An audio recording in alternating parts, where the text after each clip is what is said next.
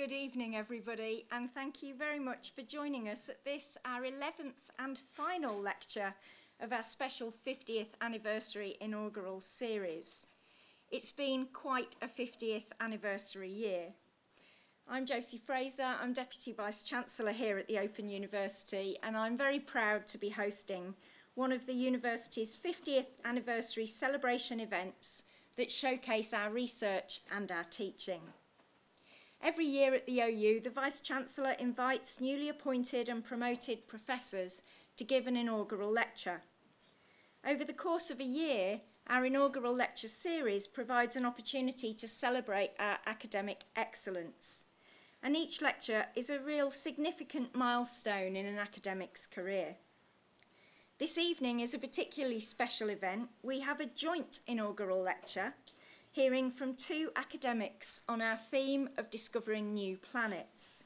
First, we will hear from Dave Rothery, our Professor of Planetary Geosciences, on the puzzle of planet Mercury, why go there?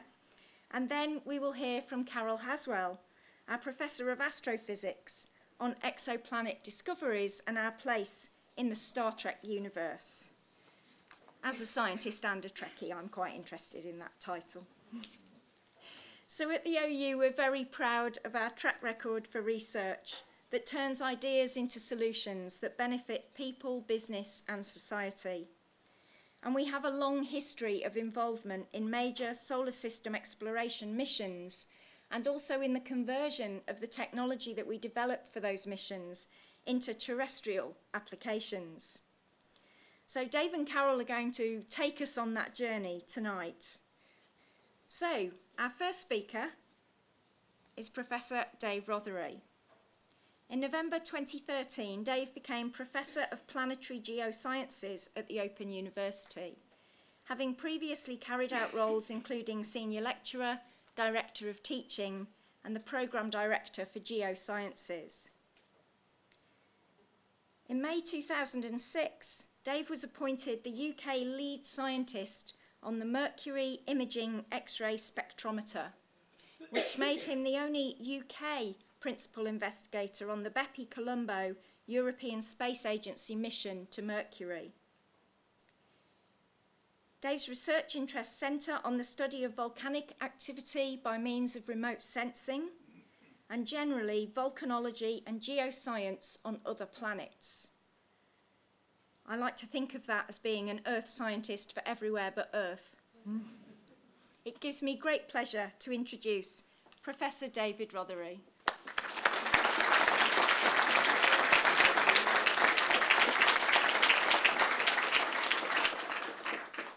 Thank you, and good evening, everybody. Puzzle of Planet Mercury, why go there? It's not exactly my title, but I agreed to go with it. It fits with the general theme, and as this is my inaugural lecture, I'm going to tell you a little bit about the journey that's taken me to the position where I'm going to Mercury, at least with a spacecraft, on which I'm not actually a principal investigator. I'm a lead co-investigator for geology on this instrument, but it's much the same kind of thing. But I didn't come here to work on other planets. I came here in 1978. This was my first contact with the Open University, a letter from Ian Gass in reply to one from me. Ian Gass was the founding professor of Earth Sciences here, and I'd heard about a PhD here using satellites to do mapping in Arabia, and the terrain that was being mapped was part of the ocean floor that had been thrust on top of the edge of the continent. It's called an ophiolite. Ophiolites were quite new and very exciting things to work on in those days. Mick Brown, who's here in the audience, started 2 years before me, and ophiolites were really cool. It was a great thing to work on. So this is a letter from Ian, and here's my letter of appointment from the higher degrees office, as it was then called, saying you'll be starting on the 1st of September 1978, and current PhD students will be interested to note that this letter was sent to me on the 2nd of October 1978. But the higher degrees office has been rebranded multiple times since then, but whatever it's called these days, it's always been like this. You get your letters too late.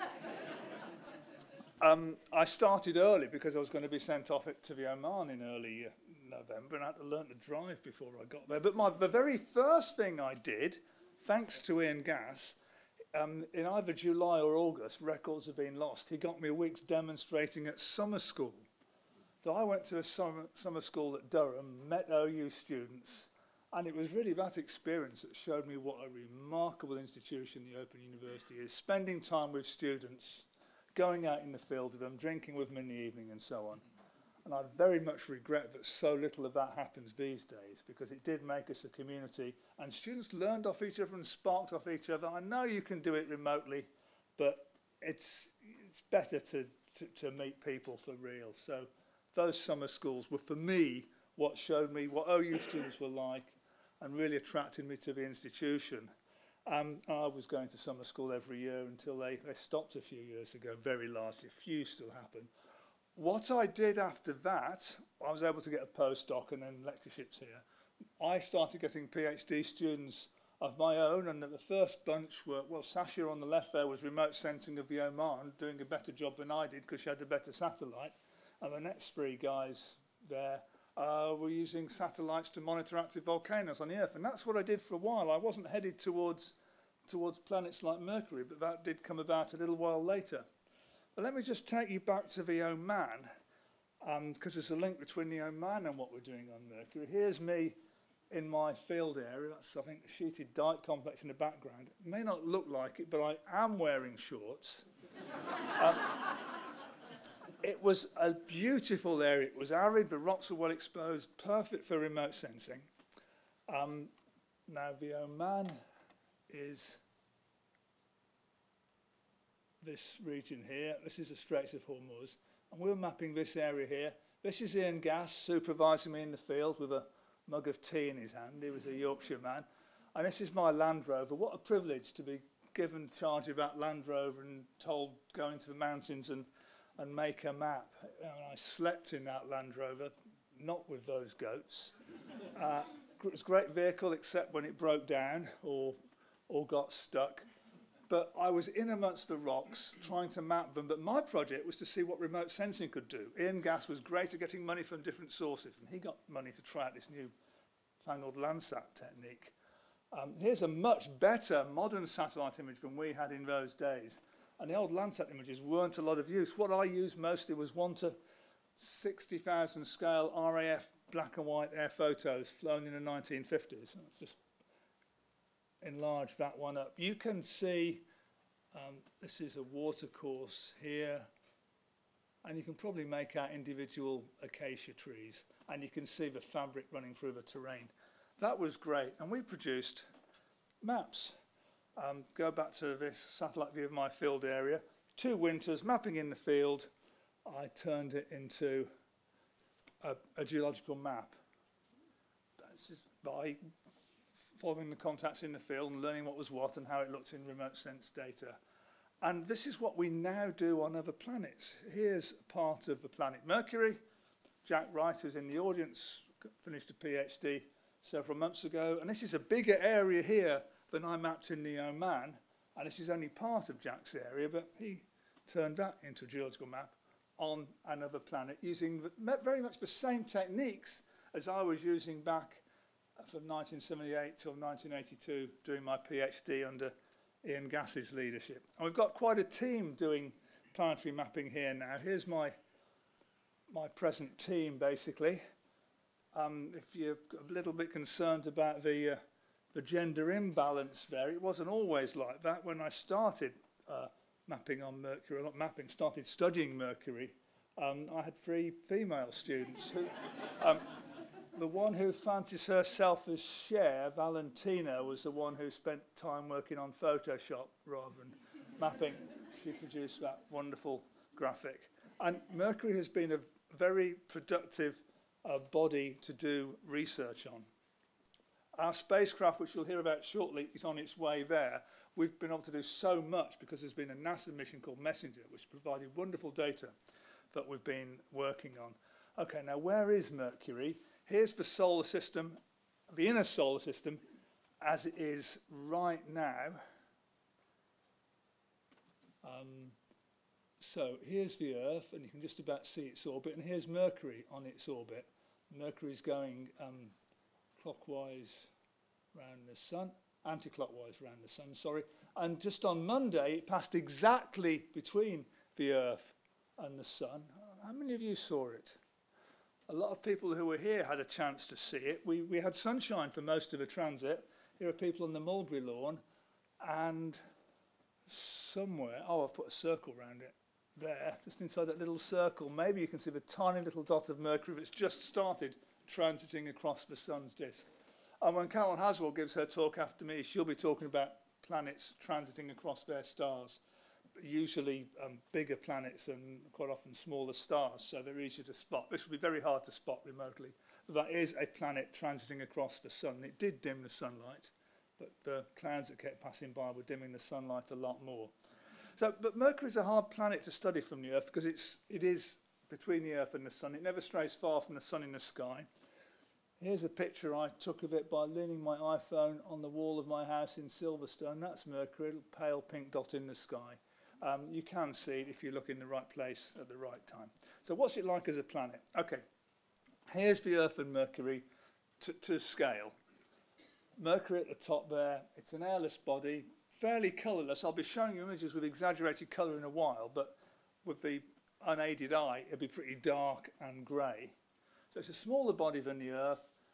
It's airless. It doesn't have enough gravity to hang on to an atmosphere, especially at the high temperatures by day that close to the sun.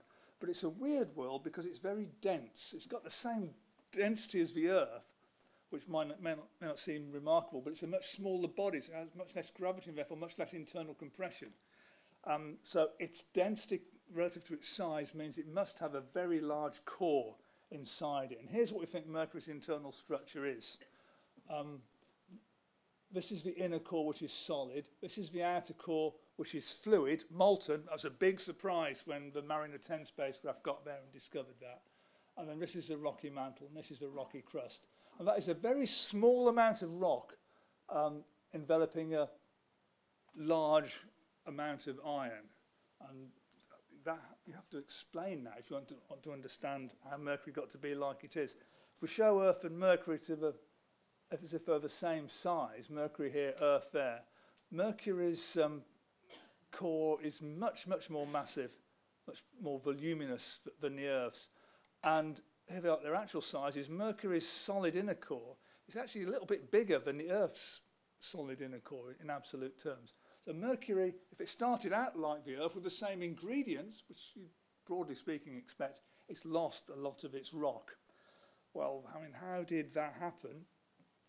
I don't know how many of you watched the Planets series, the OU BBC co-production that I worked on as one of the two OU advisors. You saw graphics showing planetary embryos colliding with each other and ripping material away. It didn't really convey the story very well, I thought, but the point is, if this is Mercury here that's just careened off a body that would later become the Earth, or a body that would later become Venus, and stripped away most of its rock, you're left with the core surviving that glancing blow, hit and run impact, and a very small amount of rock surviving around it. And that's an easy way to explain big core, small amount of surrounding rock.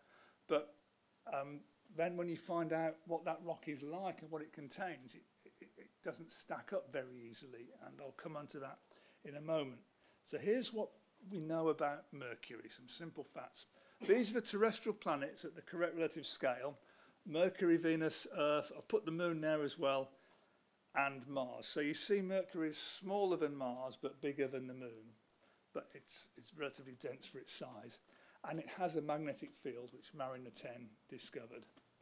So there's a magnetic field enveloping it. And that's a strange thing, because the Earth has a magnetic field, but Venus doesn't, Mars doesn't, the moon doesn't. A magnetic field is telling you that you've got an electrical conducting fluid churning around inside. So that's why we think Mercury's outer core is fluid, like the Earth's outer core is. The cores of the other rocky bodies must be solid throughout.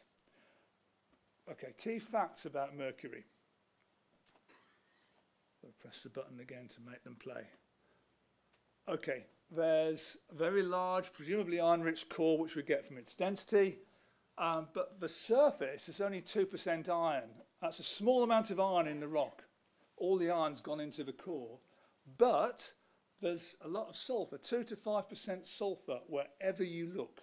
Sulfur is what we call a volatile element. It's easily lost to space under conditions of high temperature. It's volatile. It doesn't stay at the surface. So how can a planet that's had this glancing impact with something else and stripped most of its rock still retain a lot of sulfur? There are other volatiles around on the surface. There's a lot of chlorine, potassium, sodium, various other substances, and some that we don't know what they are but are clearly volatile. Mercury is a planet rich in volatiles, which is very hard to reconcile with its violent birth close to the sun. It's got gases surrounding it in space, which is the compositionally rich and variable exosphere. The exosphere changes from dawn to dusk and from poles to the equator. There's a lot going on. It's almost no atmosphere to speak of. The atmospheric pressure is a billion times less than the Earth's, or less than that, but there are atoms around it, and some of these interact with the magnetic field and get ionized. And for me as a geologist, that's how I began, what particularly interests me, apart from the volatile richness, is there's a prolonged history of volcanism and tectonism, tectonism being fault movements. It's a geologically very complex world, which 20 odd years ago we wouldn't have expected. So Bepi Colombo is the European mission that I'm involved in, and we launched it last year, and it made it into the Sunday Telegraph quiz. And so it was a quiz answer. Of course, I mean, if you're foolish enough to believe what the Daily Telegraph reads, if you're foolish enough to believe what the Daily Telegraph tells you, you would come away with the impression that Bepi Colombo is a British spacecraft heading to Mercury, but it's not. It's the European Space Agency spacecraft heading to Mercury with one British-led instrument on board. But it's certainly not Cristiano Ronaldo's yacht or a Chihuahua puppy belonging to the President of Colombia. Here's the spacecraft being launched from Kourou in Guyana in the middle of the night our time in October last year. And on the left there is me standing beside a full-size replica of it, which you can see in the Science Museum. It's a big spacecraft. And how I got involved in it is like so. In 1994, I got a message, I'm not sure if it would have been an email in those days, saying, we're a group of scientists proposing to the European Space Agency that it's time to send a spacecraft to Mercury, because there's only ever been one. It's high time to go again. John Guest, the guy pictured there, is our geologist, but he's ill. Can you go? Can you come with us to Paris? Because we know about magnetic fields, but not about geology, and make the geological case for sending a spacecraft to Mercury. So I went and I said my piece, and it wasn't a very exciting planet in those days. I tried to big it up a bit. There were things we didn't know and wanted to find out, but people would not have thought Mercury was as exciting as we now think it is. So I made my case to them, and I heard no more about it for the next decade until it was approved by ESA in about the year 2000. And 4 years after that, I was asked to be on a panel reviewing the instruments to decide which instrument or instruments the UK could afford to buy into. And that's really when I got involved. Apart from my cameo role in 1994, I got re-involved in 2004. And this is the spacecraft we have now, Bepi Colombo. This is its flight configuration. This is how it would look now in space. It's powered by an ion drive. Little flames here, not flames, but the xenon exhaust is what provides the drive. Powered by solar power from these panels here. And we're on a long cruise to get to Mercury. And on board is the British-led instrument, the one that I was lead scientist on for a while. Here, masterminded from Leicester University, which is where I'm posing here. It's an X-ray telescope. Well, there's two instruments, but one on the left is a telescope. Here it is closer up. This is an X-ray lens to collect the X-rays, and they're collected at the bottom. They're focused onto focal plane assembly. This is a device that collects more X-rays but doesn't focus them. It's a collimator. So we've got twin instruments collecting the X-rays that have come from Mercury. And it's capable of mapping the surface composition in all these elements here. The yellow ones, silicon, titanium, aluminium, iron, magnesium, calcium, and sulfur, were mapped crudely by the X-ray spectrometer on Messenger, the NASA mission. are the ones in red. Messenger couldn't see, but we will. And we'll do a better job on all those elements because we've got a more modern X-ray spectrometer, basically. The principles behind it, I don't want to labour this point, are basically the sun is quite a bright X-ray source, and these X-rays hit Mercury's surface because there's no atmosphere to get in the way, and that causes fluorescence. The surface fluoresces, and what you detect is fluorescent X-rays whose exact energy is characteristic of whichever element they've come from. So by focusing an image of the fluorescent X-rays from the surface, you get a picture of the elemental abundances across Mercury's surface in a dozen or so of the most common elements. What the NASA mission Messenger was able to do was produce crude X-ray maps like this. The bottom right one's a neutron image, but the others are X-rays, ratios between elements. This is a view looking obliquely down on the North Pole. The southern hemisphere of Mercury was hardly seen in X-rays by Messenger because it was in an elliptical orbit. So it's got better resolution in the north than the south, and there are gaps in the coverage. We'll do this across the whole globe for more elements in better resolution. So here is our spacecraft. It's in 4 components. At the bottom's a Mercury transfer module. That's the thing with the ion drive, which transports us to Mercury. The thing in the middle is the Mercury planetary orbiter. That's the ESA spacecraft, European Space Agency spacecraft that will do the science. The thing at the top, called MEO, is owned by the Japanese Space Agency, JAXA. And when we get to Mercury, we'll be in orbits like this. The European orbiter will be in the blue orbit, almost circular, staying close to the planet. The red orbit is what MEO will do. It's more elliptical, has more or less 4 times the orbital period, goes further from the planet. It will study the magnetic field in great detail. We will also do the magnetic field at the same time from a different position, which is great. And we will be looking down at the planet. And that's what the MIX instrument will do, as well as various optical cameras. Now, how are we going to get there? I'm going to show you where Bepi is now. I hope. We'll just open up this website. So, the present view. Here's Bepi Colombo heading back in towards the Earth's orbit. And it's got to get into orbit around Mercury. So I'm going to grab the slider, if I can. Where's the cursor? There it is. So grab this, take us back to launch. We launched in October last year. We set off inside the Earth's orbit. Then we went outside the Earth's orbit, and we're coming back in. And next spring, we're going to swing by the Earth, and that will send us inwards, and we'll swing past Venus twice. And having swung past Venus twice, we go in, whoops, and we'll have half a dozen encounters with Mercury, each time using Mercury's gravity to slow us down a little bit. So on the 7th time we approach the planet, we're going slowly enough that we can get into orbit. So it's a 7.5-year cruise to get to Mercury. You could get to Mercury really quickly. It's not that far away, but you just sail past it and not stop. When you go to Mercury, the sun's gravity is accelerating you. That ion drive of ours is not to speed us on our way, it's to slow us down. It's firing in the direction of travel to slow us down so we get there slowly. And even so, we have to use Mercury's gravity and Venus's to slow us down so we get there eventually going slowly enough to get into orbit. 7.5-year cruise. I mean, I waited 6 years between getting my chair and being invited to do this inaugural lecture. That's not so bad when you consider asking for a mission in 1994, it being approved in 2000, and then a 7.5-year cruise when you finally launch in 2018. So that's our trajectory to Mercury, and the mission is healthy. Everything is looking quite optimistic now. We don't do any science or much science at Venus and Mercury during all those flybys because the spacecraft's in this stacked configuration. When we finally get there, we jettison the ion drive, and this thing is what gets into orbit about Mercury.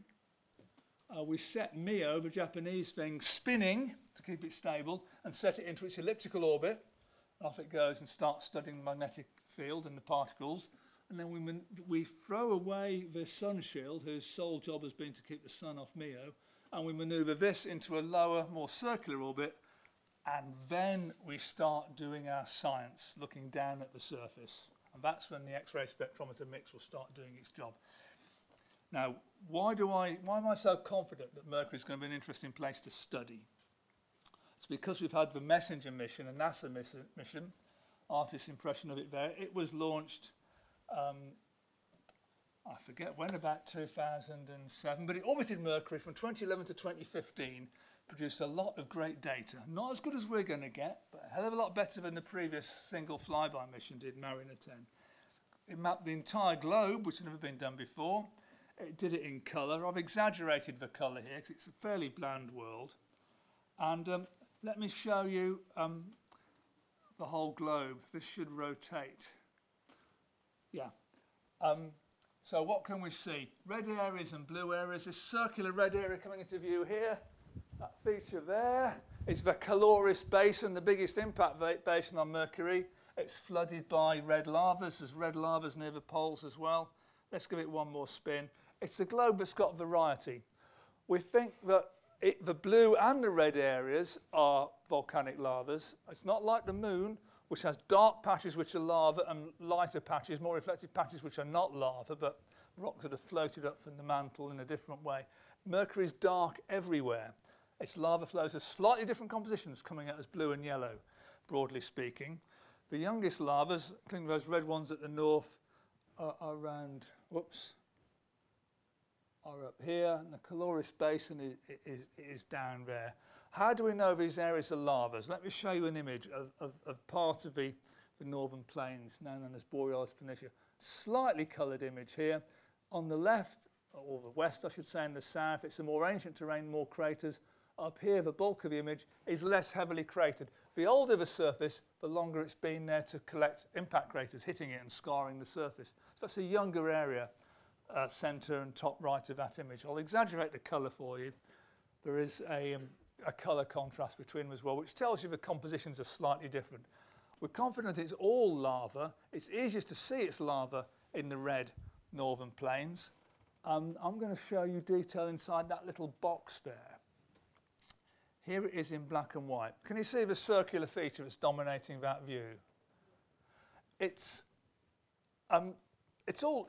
it's all lava, but that's an impact crater that's been flooded by lava. We can still kind of see it through the lava that's flooded it. I mean, there's some craters, line of 3 craters in the south that are much younger and they're on top of the lava. But what you're seeing there, that circular feature, about 30 kilometres across, is a crater that was there on the previous surface but was flooded by lava. And let me show you a cross-sectional view of what that crater would look like. A 30-kilometre crater on Mercury has a raised rim and a central peak, which is much lower than the raised rim.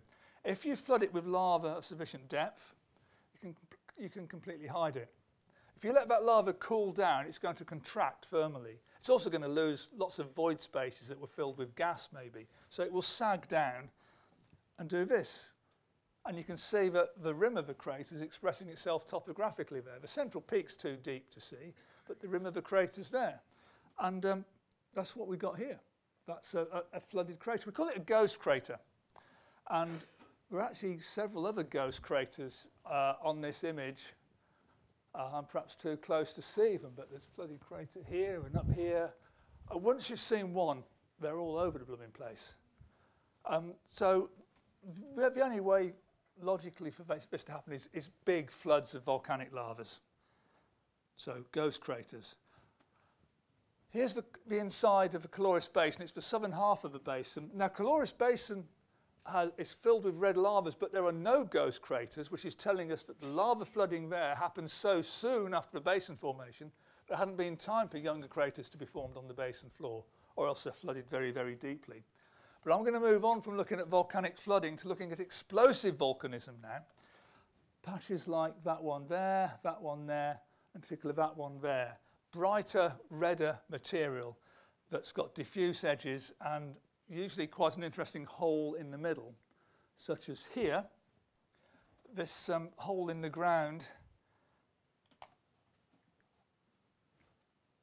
in the middle here, there's a hole in the ground which is not circular. It's been described as kidney-shaped. I hope my kidney's not that shape. And it's got this diffuse deposit around it. Here's a ring to show the edges. There's a similar deposit down here, which we'll ignore. But this feature here, we think this is a volcanic explosion crater, and this is the stuff that's been flung out from it. If you're going to have an explosive volcanic eruption, that's telling you that the magma, the molten rock rising towards the surface, has got volatiles dissolved in it, which will come out of solution as the pressure drops and expand violently and throw out fragments. Or else maybe the volatiles have been incorporated from the adjacent rock near the surface. If you've got a volatile-rich surface, the volatiles can get into the magma. But either way, you've got to have volatiles in sufficient abundance to give you these explosive eruptions.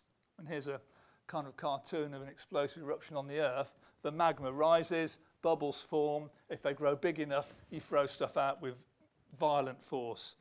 On the Earth, that would suck in the atmosphere and give you a big billowing convection column. But Mercury has no atmosphere, never has had. One place we can see eruptions into vacuum at the moment is Jupiter's moon Io. Here's a little video from the New Horizons spacecraft going past, and you see that plume coming out, the stuff rises up and falls back to the ground on parabolic trajectories, gives you a circular deposit with a diffuse outer edge, just like we see on Mercury. So this is what we've got going on Mercury in the past, these violent explosive eruptions, which wouldn't happen if it was not a volatile-rich place. Let's look inside that kidney-shaped vent in more detail. Here's a high-resolution view in black and white. That's the interior of a kidney-shaped hole in the ground. It is a hole in the ground. It's not a mountain with a crater on top. It's basically a hole in the ground. And what I see is at the western end, it's old enough that there's been time for quite a few small impact craters to form. Over here, there's one tiny impact crater just there maybe, but it's basically featureless, not old enough for impact craters to have formed in numbers. And in the middle, it's very rugged, possibly an even younger surface. And what I think is the first eruption happened there, then there was one here, then the next one was maybe here, then here, then here, then here, and the youngest ones are here and here. It's a whole series. That's 9 different explosions in the same region. On the Earth, you'd call this a compound volcano, where the locus of activity has migrated to and fro over time. I've seen these on the Earth. On the left, there's a volcano called Lascar, where I worked with Peter Francis and Clive Oppenheimer, overlapping craters. Here's the youngest one. Here's Messiah in Nicaragua, where I've worked with Hazel Reimer. And so migrating eruption sites. And if the eruptions are explosive, as they are on Mercury, it's not just telling you that magma keeps rising in almost the same spot. It's telling you there are volatiles available there time after time after time, possibly over periods of billions of years. So it's a volatile-rich planet that keeps providing the volatiles. Very hard to explain. This is why we want to go to Mercury and suss out what's going on. Here's the biggest explosive deposit on Mercury, that big diffuse yellow spot in the upper part of that image. It's 250 or so kilometres across. It's called Nater Facula. Here's an oblique view into that vent. It's 30-odd kilometres long and 3 kilometres deep, and you can see some layering in the crust up through which it's blasted. And that's been produced by a series of eruptions, we think, as well. It's not a single event to blast that out. And here's a really weird, but not for Mercury, unusual shape. There's an impact crater. Trying to trace around the rim of the impact crater. Floor was possibly lava flooded, but this banana-shaped hole in the ground with the brightest bit of deposit at the northern end, that's been ripped out, we think, by a series of eruptions. It's another compound volcano. There it is in black and white, highest resolution view. Now, did it all go bang like that at once? I think unlikely. It's more likely to have started down there and worked its way up. But we need better detail in the images, which is what Bepi Colombo will give us to suss out the history of this. So that's the volcanologist, the geologist looking at the surface saying, this is weird. This ties in with the volatile richness we've got from our X-ray and other measurements. But we don't know what it is that's turning to gas here, but something sure as hell is. When magma arrives at the surface and blasts these holes in the ground, it's telling me it's a volatile rich planet. Completely different evidence for Mercury being volatile rich. This is a much more detailed image, of which there were very few from Messenger. We'll get plenty from Bepi Colombo. On the Italian instrument called Symbiosis, we'll have really high resolution over a lot of the globe. That's a 1.5 kilometre wide area, about a mile wide. And what we've got here These are holes in the ground. They're called hollows.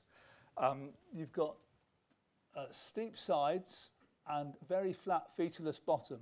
And none of the bottoms of these hollows that we can see have any impact craters at all on them. They must be really young features. So they're very young, younger than the explosive volcanic features. We think these are growing even today. How the heck do you form these hollows? Okay, that's the word, hollows for them. Let me show you a broader scale view. There's a big peak ring basin there that's been flooded by lava, but hollows have developed upon it. And in colour, they tend to be, the floors of them tend to be blue. So the red material has been stripped away to expose the blue material as the hollows form. Steep-sided, flat bottom. They're only about 20 metres deep, and they can be hundreds of metres to kilometres wide. How do they form? They're not being blown away by the wind. There's no wind. But you don't see channels draining away from them. There's no conceivable liquid anywhere which could drain the stuff away. The only way, and it's not falling into an underground cavern. The material must be being lost to space somehow. So you're losing an at least moderately volatile substance. It's being removed without melting, no channels draining away. So the candidate mechanism is a sublimation. That's like when dry ice, frozen CO2, turns from solid to vapour. You can't do that with silicate rock. Maybe a space weathering process attacking the rocky particles. Photons, UV photons, ultraviolet photons from the strong sunlight could break chemical bonds and stuff could escape away an atom at a time. Solar wind, charged particles from the sun, which will hit the surface during solar storms when the magnetic field no longer protects the surface, could do it. Micrometeorites could hit the surface and break the bonds, but that's estimated to be too slow a process to form hollows, or maybe the planet's being strip mined by aliens. I can't rule that out. Strip mining by aliens doesn't require the surface be rich in volatiles. All the other processes do. We don't know what the volatiles are, but you're not going to lose them to space if they're not volatile. So it's a volatile-rich planet. So here's a cartoon about what's going on. In cross-section, the red stuff at the top that's volatile-rich, the blue stuff below. Strong sun shining at you. Mercury, you're 3 times closer to the sun than you are at the Earth, so the sun is 9 times stronger. So whatever the sun is doing, it's causing surface material to start being lost to space, and it eats down to the bottom of the volatile-rich layer. Then the hollows just get wider and wider. Sublimation, photon-stimulated desorption, micrometeorite sputtering, which isn't the sun, but whatever. Once they reach a certain depth, they don't get any deeper, they just get wider. And all the ones we can see are young. It's an active process today. I'm sure they turn off eventually. So that's a mystery. We do not know what is being lost in these hollows. We want to measure this material and compare it with the exposed material at the floors of the hollows. We'll have the spatial resolution to do that with various Bepi-Colombo instruments. There's some hints from MESSENGER, but they're not really convincing yet. So we're working on that. And I'm looking very much forward to getting there in 2026 when we start doing science with this wonderful spacecraft Bepi-Colombo. In the meantime, we are still busy. We're making geological maps. Here's a better view of Jack Wright's map of Mercury. It's this whole quadrangle. 2 versions of that map. That's got the craters subdivided into 3 age-related classes, and there are 4 age-related classes of the craters. And you can see maybe up there, this is the Hokusai quadrangle that Jack's worked on. In collaboration with colleagues across Europe, we're determined to get the whole of this planet mapped before Bepi-Colombo gets there. So when we get our observations, we know the geological context of what we're looking at. Now, once the Bepi-Colombo mission is finished, our maps will be obsolete. The whole planet will have to be remapped. But these maps, we hope, are going to be very useful during the mission. So these were mapped in Italy. This is Jack's. My current 2 students who started 3 and 4 years ago, 3 and 2 years ago, are working here. And student Ben, who started just last month, is going to map this quadrangle. And we're not far off getting quadrangle maps for the whole planet. That's what we're doing to get ready for Bepi-Colombo's mission. It is a pan-European effort. We're receiving funding from the European Commission under the Horizon 2020 programme. We're hoping to start a new student next year to do some mapping. We're hoping to get a consolidated grant to let us have a postdoctoral fellow to work on the South Pole and tying all that together. But in the meantime, we're working as a group, French, Italian, German, essentially, to get the whole damn planet mapped. And it's a great project to be involved in. I'm finishing now. I haven't had time to talk about the tectonics on Mercury, but what a wonderful planet. The globe is contracting. We've got a crater, they have a big compressional fault cutting across it, and we've got weird terrains like this. It's flooded by lava, but I mean, what the heck is happening here with these funny fracture patterns? We don't know. When Bepi Colombo gets there, we will find out. So doing geology on other planets is what my career has turned into after starting doing it on the Earth. And I think it's been a good thing to do. We enjoy teaching it in S283, and I enjoy talking about it, and I enjoy having PhD students working with me on it. So I'll leave you with these very profound thoughts and hand back over to Josie. Thank you for coming.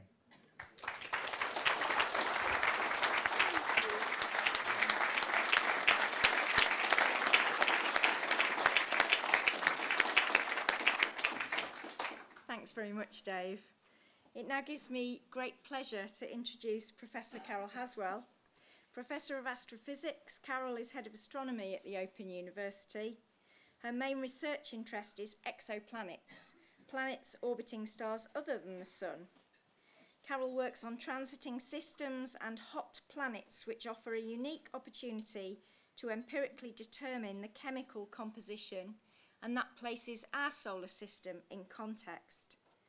Her accolades include the 2010 Royal Astronomical Society Group Achievement Award as a pioneering member of the Super WASP team. I really need to ask her what that stands for sometime. And being named one of 20 women selected by the Royal Astronomical Society to appear in a portrait celebrating a century of female fellows. Carole was appointed by the European Space Agency to the Science Advisory Team overseeing the planned aerial mission which will perform spectroscopy of exoplanets and illuminate how planets form and evolve. I'm delighted to hand over to Professor Carole Haswell.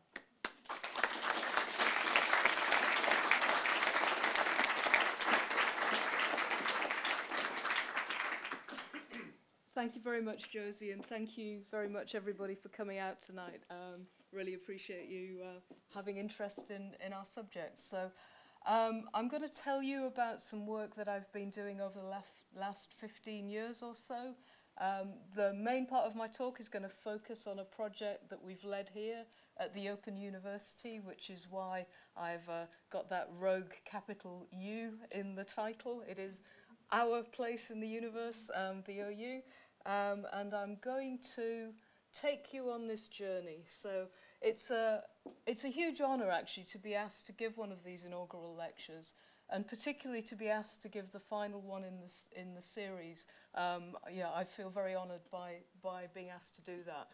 So I started off by reflecting a little bit on the 50 years that the OU's been in existence, and just looking at what we've learned both about planets and more widely about the universe and our place as human beings within it.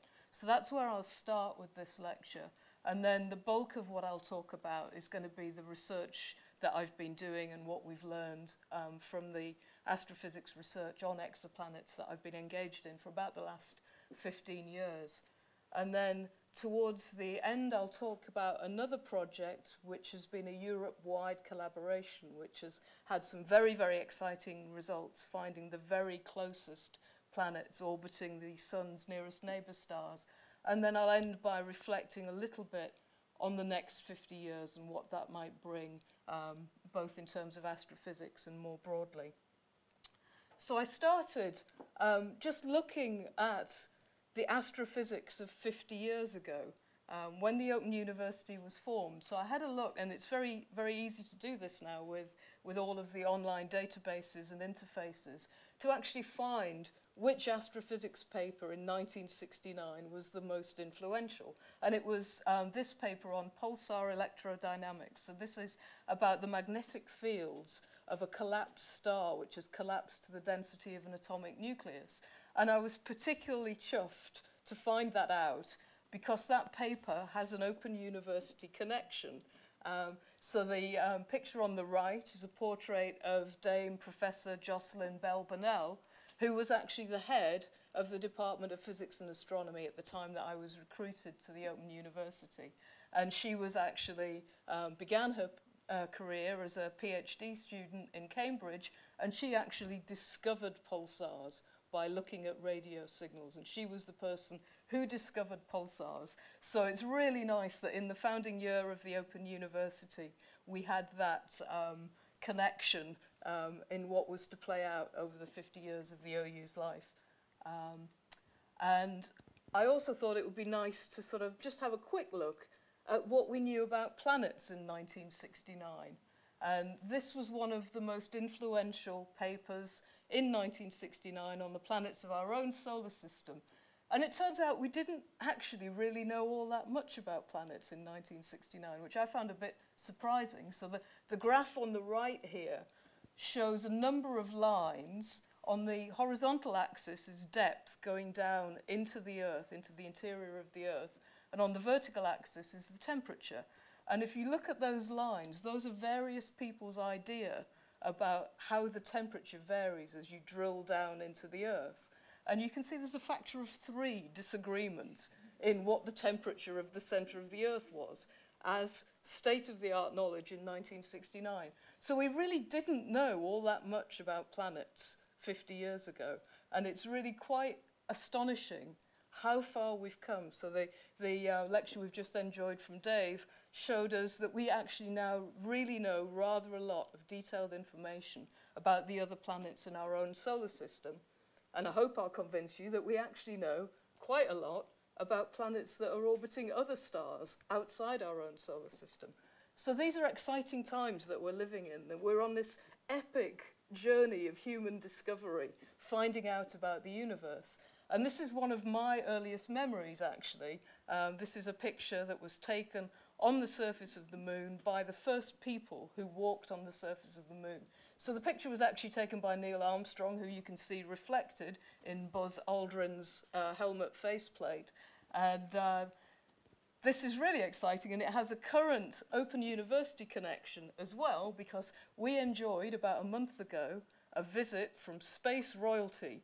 Andy Aldrin, who's the son of Buzz Aldrin, visited us here at the Open University, and he is sort of, in a sense, following in his father's footsteps. He's very interested in space, he's very interested in education, and very interested in space entrepreneurship, and all of those things link up with things that we're interested in doing here. So we're living in very exciting times still. Now, getting to exoplanets, back in 1969, we really didn't know whether the planets in our solar system were completely unique in our galaxy. We didn't know if generally stars are accompanied by planets. And this was a viable theory for how the planets of the solar system were formed back in 1969. Planet formation might have required a very rare and unusual event, like two stars almost colliding and pulling material from the outer layers of the star, which then coalesces to form the planets. And if this was indeed the way planets were formed, then our own solar system could have been completely unique. The sun might have been the only star of the billions and billions of stars in the galaxy which actually had planets. And this was actually a viable picture until quite recently, until about the 1990s. We now know that actually planets form with stars with no special requirements.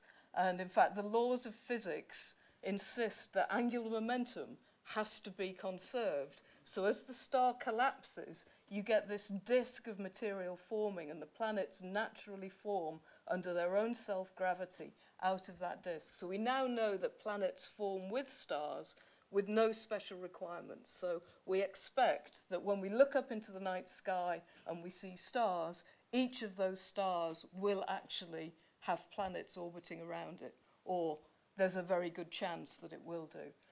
I should also say, this is not an astronomical image. This is an artist's impression of what a planetary system forming around another star may look like. And we very rarely, literally, get pictures like this in astronomy. We have to use indirect inferences to work out what's going on, and then we talk to artists who make these beautiful pictures. And there is a danger that when we just sort of send these to journalists, they're presented as though this is actually what the telescope saw. It's not. So it's quite important to bear that in mind. And if you zip backwards and forwards there, you can see, as well as learning a lot about science, our scientific visualizations have improved enormously as well in the last 50 years. And I think there's an awful lot of graphic artists doing really beautiful things that people 50 years ago would be very, very impressed by. So we know that there are lots of planets orbiting other stars in our galaxy. And we know that because we've found about 4,000 of them.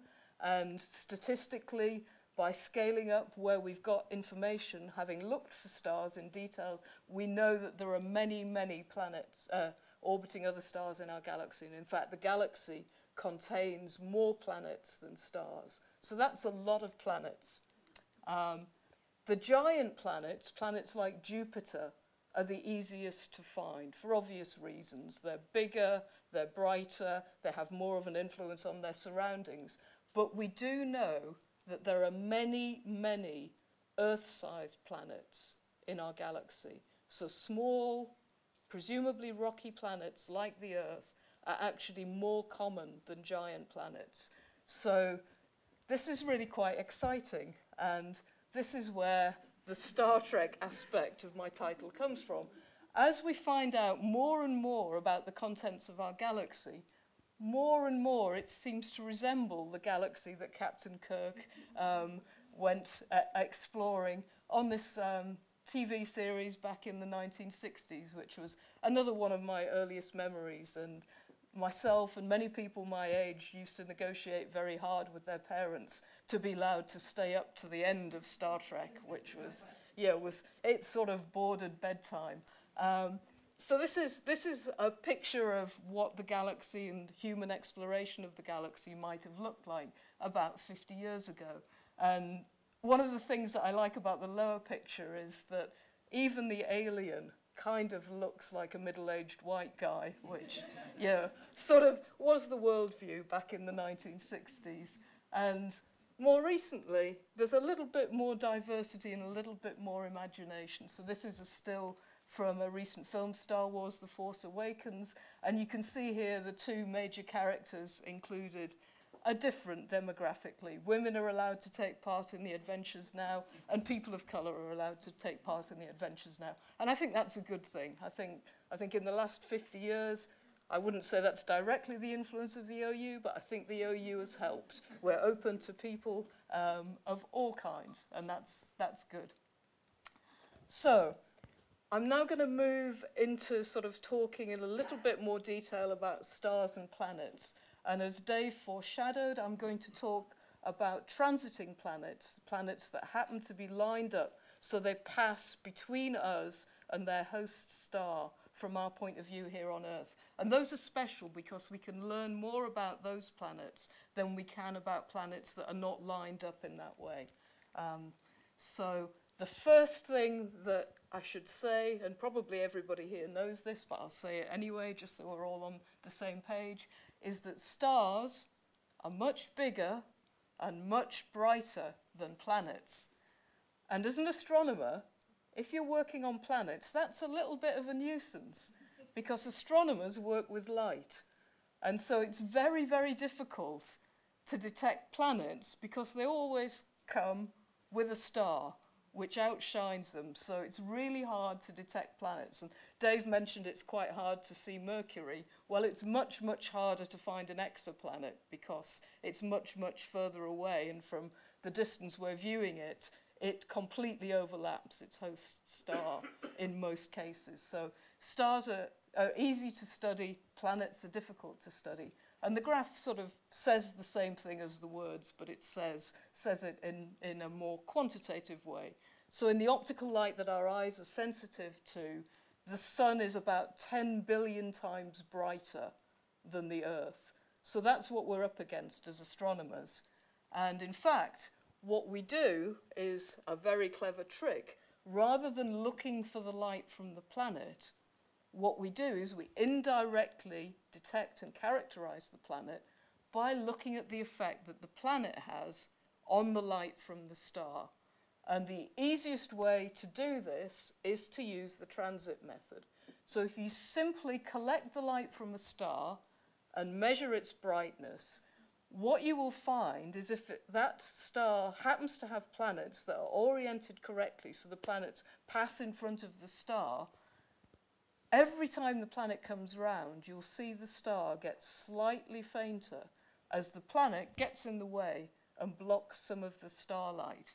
And you see this happen regularly, and that immediately tells you how long the planet takes to complete one circuit around the star. So it tells you what the planet's orbital period, or equivalently, what the length of a year is on that planet, how long it takes to go once around. So this is really very simple.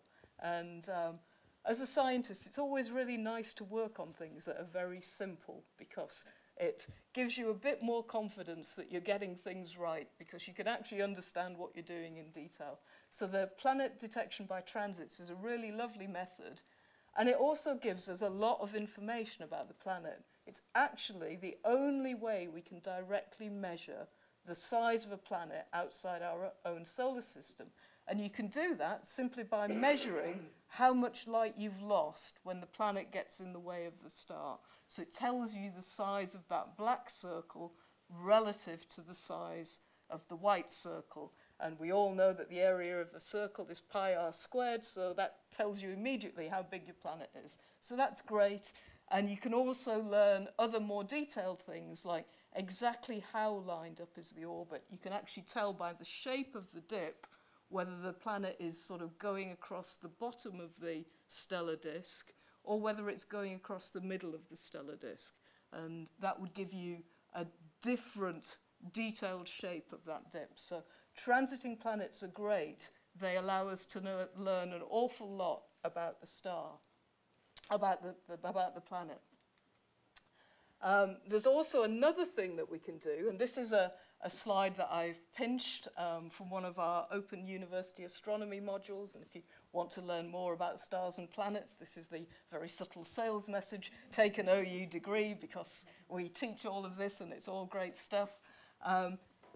One of the things that we can do with light as physicists is we can use it to learn about composition, and Dave has already told us how you can do that with X-rays through X-ray fluorescence. But the way that astronomers quite often use is if light is being filtered through a gas, then the atoms in the gas will select out particular narrow colours of light and absorb them. And so that's what's going on across the top of this slide. The light is shining through a gas, and the atoms in the gas are selecting out their own spectral lines. Each chemical element has its own sort of fingerprint of spectral lines. So as astronomers, by looking at light which has been filtered through a gas, we can tell what the chemical composition of that gas is. So without going there, without taking a sample, we can learn about the chemistry. And this was actually how the chemical element helium was discovered. It was discovered in the atmosphere of the sun by astronomers before anybody realized that helium was here and present on the Earth. So this is a really nice technique that astronomers use a lot to know what things are made of. And you can apply this to transiting exoplanets. So this is a zoom in. Again, the black sort of segments of circles is the silhouette of a planet that's crossing its star. And if that planet has an atmosphere that's translucent, then actually, at those exact colours of the light being absorbed by the chemicals in the atmosphere, the planet will appear a bit bigger. So by measuring a transiting exoplanet and spreading the light out into its component colors and measuring how deep it dips at each color, you can actually work out the composition of the atmosphere of the planet, even though you can't directly see the planet. And this is stuff I think is just really, really exciting. And I sort of learned quite a lot about my own psychology when exoplanets were discovered. Because until exoplanets were discovered, which have so much scope for the imagination, I thought planets were quite boring. But now I think planets are absolutely fascinating. So this is one of the things that we can do, and I'll come back to related things later in the lecture. But there was a particular example of this in 2003. Somebody pointed the Hubble Space Telescope at the exact wavelength of the strongest spectral line of hydrogen, which is the most common chemical element in the universe. And what they found was, rather than about a 1% dip in the light from the star, which is caused by the opaque planet itself getting in the way, there was actually a 15% dip at this precise color where hydrogen absorbs. And that tells you that this planet is actually surrounded by a whacking great cloud of hydrogen. And I saw this publication in Nature, and I just thought, this is just too exciting to ignore. So that was the point that I turned my back on my previous research field and decided exoplanets were for me. And I've never looked back. So what I did was I led the Open University into the SuperWASP collaboration. And since Josie wants to know what that is, the super is just because it's really good. And WASP stands for Wide Area Search for Planets. And this was a large UK collaboration involving all of these institutions and dozens of people. And it brought people together into an exciting new field. And it was sort of a plucky UK low-budget project, and it's been immensely successful. This is another view of one of our facilities. And those lenses, what look like the little telescopes there, those are actually Canon camera lenses that were designed for theatre photography. And they'd all been discontinued by Canon with the onset of digital photography, when they needed new lenses to work with CCDs rather than photographic films. And they'd been remaindered and sent to Korea. So as one of the few women who was involved in WASP in the early days, I got the shopping mission. And so I purchased most of those camera lenses on eBay using our grant funding, which was a little bit nerve-wracking because this was in the early days of e-commerce. So I bought all of those lenses from a very nice man in South Korea who I never met, but he kept up his side of the bargain and we sent him the money. And WASP has been an incredibly successful collaboration. It's still going. It's discovered about 200 transiting exoplanets now. And this is a family portrait album from the early days. So you can see here our first 15 planet discoveries, which are imaginatively named WASP-1 to WASP-15.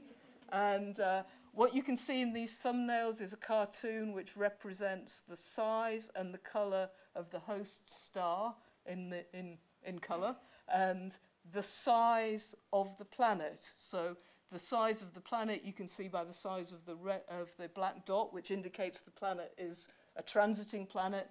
And then I hope you can also see the sort of the line which indicates the planet's orbit. So of all of these planets, one of the most extreme is WASP-12, which is third from the top on the right-hand side.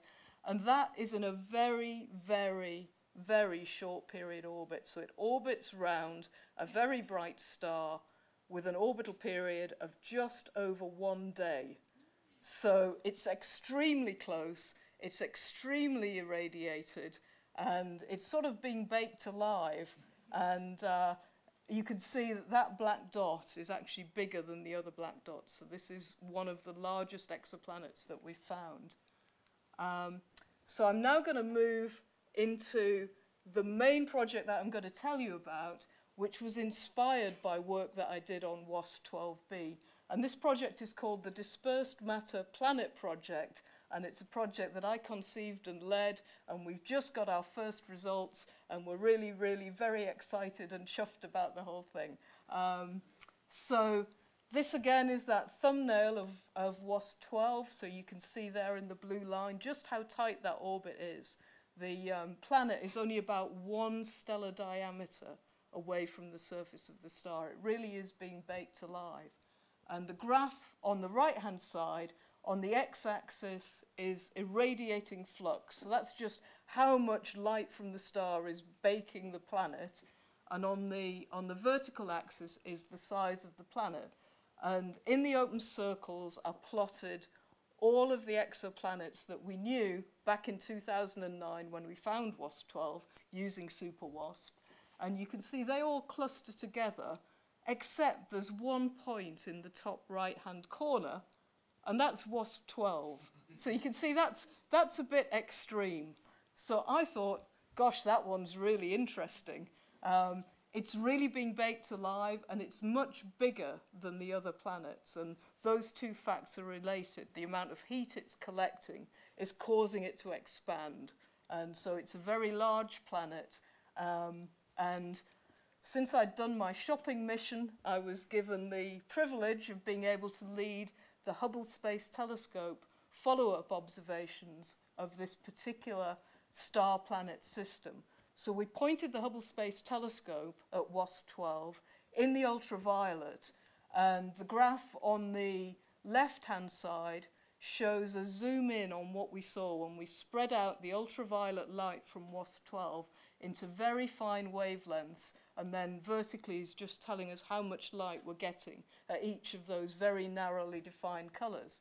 So WASP-12 is plotted in black, and you'll see that the overall shape of what you can see in that graph there is like a W. For WASP-12, the W, the two bottom bits of the W, intersect 0. So there are two narrow colors there that if we looked at that star, we would see absolutely 0 light, even though there's a star there. And every other star in the galaxy, as far as we knew at that point, had the sort of behavior that you can see in the red, green, and blue lines, where instead of going down to 0, at the bottom of the W, you get a little peak.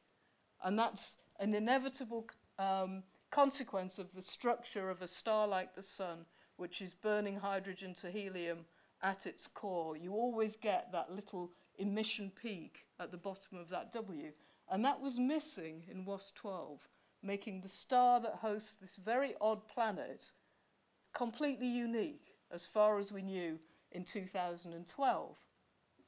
So we developed a hypothesis to explain that, and it seemed unlikely to me that the star would be unusual in its structure and also independently have this very unusual planet orbiting around it. It seemed much more likely to me that those two very unusual properties were causally related. One of them is causing the other. And so I developed this picture that, in fact, what's going on is that the planet, which is being baked alive and we know is very large, is actually losing mass.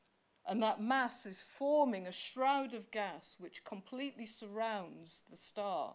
So that when we're looking at the star, we're actually looking through a gas shroud, which consists of material that has been dispersed from the very hot mass-losing planet. And that absorbing gas imprints clues on the starlight.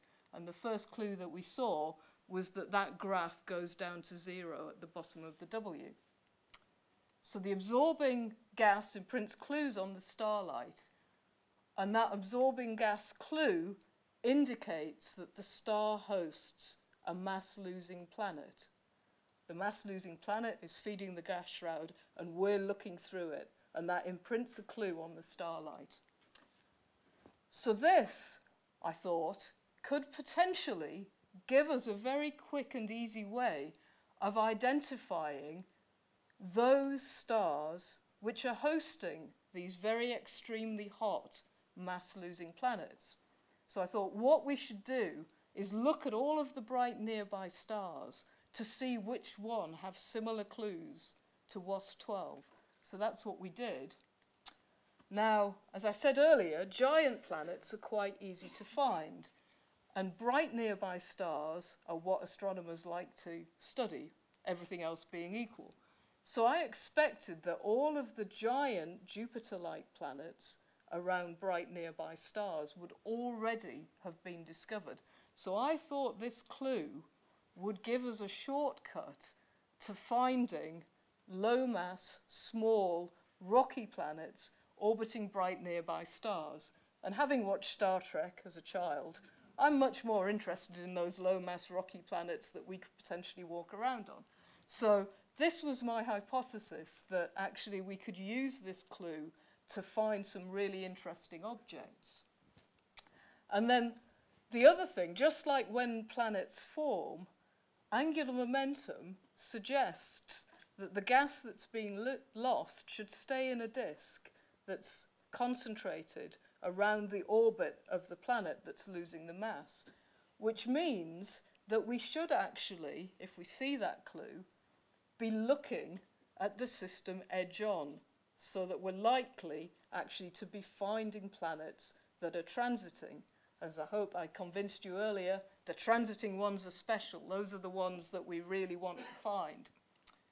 So that was the hypothesis. So now I'm going to tell you what happened when we tried to apply that. So what we did was we, first of all, found a way of comparing the spectra of all of the bright nearby stars in a way that sort of tells us which one has the clue that there's absorbing gas. So you don't really need to worry too much about the details, but what's plotted on the y-axis here is how much light there is that's sort of peaking up where that W went down to 0 in WASP-12.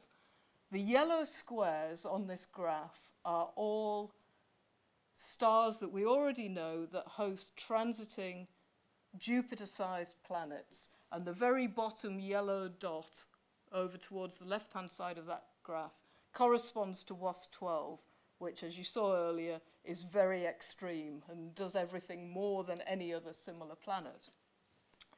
And the x-axis, I should probably say, just spreads the stars out so you can see where they all are, and they're not all plotted on top of each other.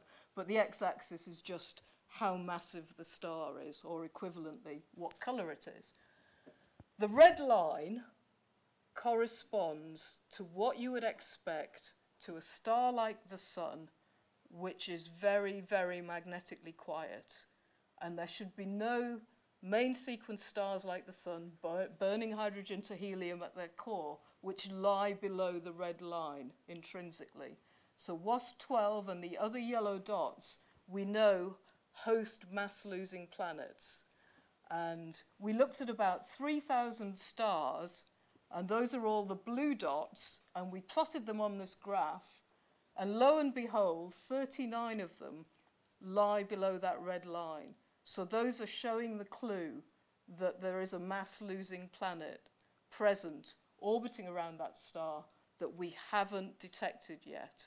And for the reasons that I told you, my hypothesis was that these are actually low mass, probably rocky, probably transiting planets. So these are potentially very, very interesting objects to find. So we found 39 targets, and then we went to look for planets orbiting around them. And this is the method that we used. So just like the transiting method, we're using the starlight to find the planet. And you may think that planets orbit around stars, but actually from the point of view of physics, the planet and the star are both masses, and they both obey the laws of physics. So the planet and the star actually are both in orbit around the common center of mass of the system. So as you can see there on the cartoon, the star is doing a little orbit because it has almost all the mass, while the planet does a big orbit. And the rainbow-colored band at the bottom shows you how those spectral lines, which arise because there are chemicals in the stellar atmosphere, move backwards and forwards due to the Doppler shift. as the star responds to the gravitational pull of the planet and goes around its orbit. So this is the so-called radial velocity method of discovering planets. So we're looking for very small motions of the star indicated by that Doppler shift, which we can see in the starlight. So we tried to apply this method to our 39 bright nearby stars to search for our low-mass rocky planets that are very close into the stars and being heated to the point that they're losing their volatiles to form a circumstellar gas shroud. And this is where we did the work. This is the European Southern Observatory in Chile. It's a mountaintop called La Silla in the Andes. And on the left-hand side, there's a photograph I took at sunset, which sort of gives you a snapshot of just how breathtakingly beautiful it is to be there. And then the main picture is the control room, which has actually been the place where most of the radial velocity planets that we know of has been discovered. And you can see from the control room, you get a lovely view of sunset, which is invariably beautiful in the Andes, but being a scientist isn't all fun and glamour, so actually we spend most of our time with the blinds shut, staring at those two computer screens, working very hard, but we try to always enjoy the sunset before the night's work starts. And so just to remind you, what we were doing was looking at those 39 blue dots that lie below the red line, searching for low-mass, short-period rocky planets in orbit around those stars. And I hope this is probably not that much of a surprise since I'm showing off about it, but we did actually find them, which has been the most thrilling thing of my career, actually. So this is our poster child discovery. So what is plotted along the x-axis here is time in days, and all of the coloured points in the upper graph are our measurements. And so you can see we've been back to the telescope several times. Our measurements span about 2.5 years, and what we've discovered is 4 or 5 low-mass rocky planets orbiting this particular star, which we have renamed DMPP1. So we're staking our claim on it because we've done some original work to say this is a special system because it shows these clues, and we found a system of 4 or 5 rocky planets which are causing the star to do quite a complicated orbit because there's several planets orbiting around it, just as there are several planets orbiting around the sun.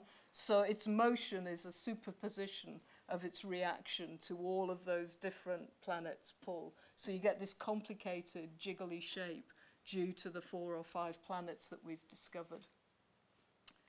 And these are the people that did the work. So here we are looking sort of quite geeky and smug because we've found things. So that's me in the middle. John Barnes is a postdoc who's done a lot of the technical work. And on the right-hand side is Daniel Starb, who was a PhD student working with us. And he's now gone to work in industry, and he's making plasma rockets to go exploring space more directly. So we were the people that were responsible for most of this work. And one thing that we like to show off about is that this was a very efficient way of finding planets.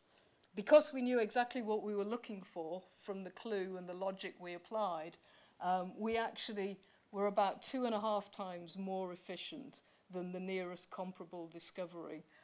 So this is quite nice. It's always good to use telescope time efficiently because astronomers always have more things they want to learn about than there is telescope time available. So this is, again, an artist's impression. This is not what we saw, but we have a system of 4 or 5 planets, at least one of which is losing mass and forming a circumstellar gas shroud. And if that dispersed gas is in the orbital plane, then transits are likely, and we'll be able to measure the size of those planets. Handily, NASA has launched a really great space telescope called TESS for measuring transits, and we do actually have a marginal detection of a transit in this system at a depth of less than 100 parts per million. So this is really high precision work, and we're not completely ready to claim this, but we think we might have found a transiting planet in this system. meaning that it's exactly lined up so the planets cross in front of the star from our point of view. This is our second discovery, and this one was a little bit of a surprise. As I said, I thought that all of the giant planets would already be known orbiting these bright nearby stars. And this is actually a giant planet about the mass of Saturn. And as you can see here, this isn't such a pretty graph as the first one that I showed you. There's actually an enormous amount of scatter around this motion of the star in response to the gravitational pull of the planet. And that's because this star is not well behaved for doing this very precise Doppler shift work. And in fact, what's going on is that the star is pulsating. So the star itself is wobbling, which makes it more difficult to discover the planet. But because we had the clue in the starlight, we persisted and found this Saturn mass planet where other people had looked and then just given up. So the nice thing about this one is because the star is pulsating, we can get a lot of really precise knowledge about the structure and the composition of the star. So we can actually learn more about the planet because we have very precise knowledge about the star. So this again is a very, very interesting system for further work. And again, if the dispersed gas that we use to find it is in the orbital plane, then transits are likely. So this again is likely to be a very, very interesting system for follow-up. And then finally, this is actually the most interesting of the systems we've discovered so far. So as you can see on the video, what we've got is two things, one orbiting around the other in a very eccentric orbit. And we were looking for very small motions due to low mass planets. And what we found was a whacking great motion due to a low mass star. So we found a previously unknown star in this eccentric orbit around our target, which was a star that's about 90% of the mass of the Sun, and as far as we knew, unremarkable apart from showing this particular absorption signature in the starlight. And what we found was an object that's right at the very threshold for sustaining nuclear fusion to power a star. So the smaller of those two objects is what's called a red dwarf star, right at the very bottom of the main sequence of stars, only just able to sustain the temperatures and pressures to do nuclear fusion and shine like the Sun does. So that's an interesting object in its own right and worth further study. However, we did find what we were looking for too.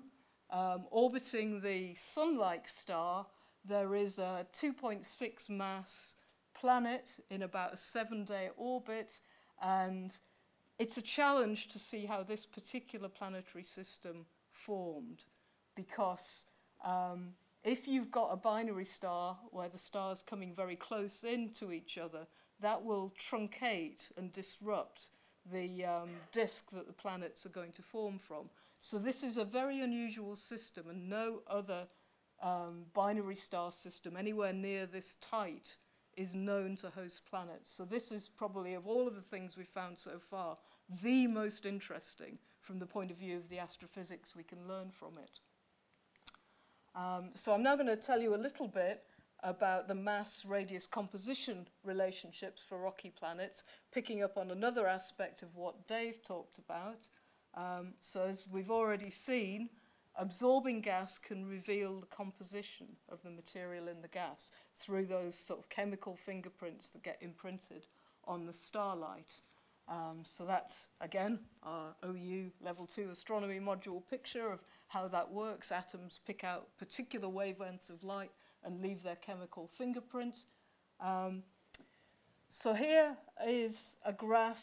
On the x-axis, it shows you the mass of planets, and on the y-axis, it shows you the radius of the planets.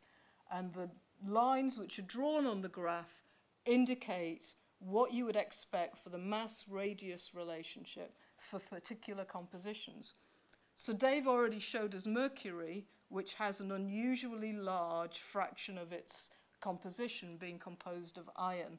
And the red line at the bottom shows you the mass-radius relationship that you would expect if you built a planet completely from iron, which is the densest material we know of. And so you don't expect to ever find a planet more dense than that red line. And plotted on the graph are the masses and radii of various planets, all of which are less dense than iron. So that's good. And in the bottom corner, you can see Venus and the Earth. And their masses and radii are known really rather accurately, because obviously we can measure them quite easily. And you can see for the Earth and Venus, we can get a good idea of what the composition is from that mass and radius relationship. Whereas for the exoplanets, because we're working with the very dim light from a star, we have much less idea and much less precision on our mass and radius measurements. So those measurements have big uncertainties attached to them and are consistent with a number of different composition models. Now, the planets that we're finding, we're measuring the mass using the Doppler shift of the starlight. For those that transit, we can measure the radius using the transit depth. And by looking at the chemical fingerprints of the dispersed material, we can actually measure the composition as well. So these objects that we're finding in this OU-led project are actually going to revolutionize our knowledge of the galaxy's rocky planet population and allow us to know the mass-radius composition relationship for these planets directly.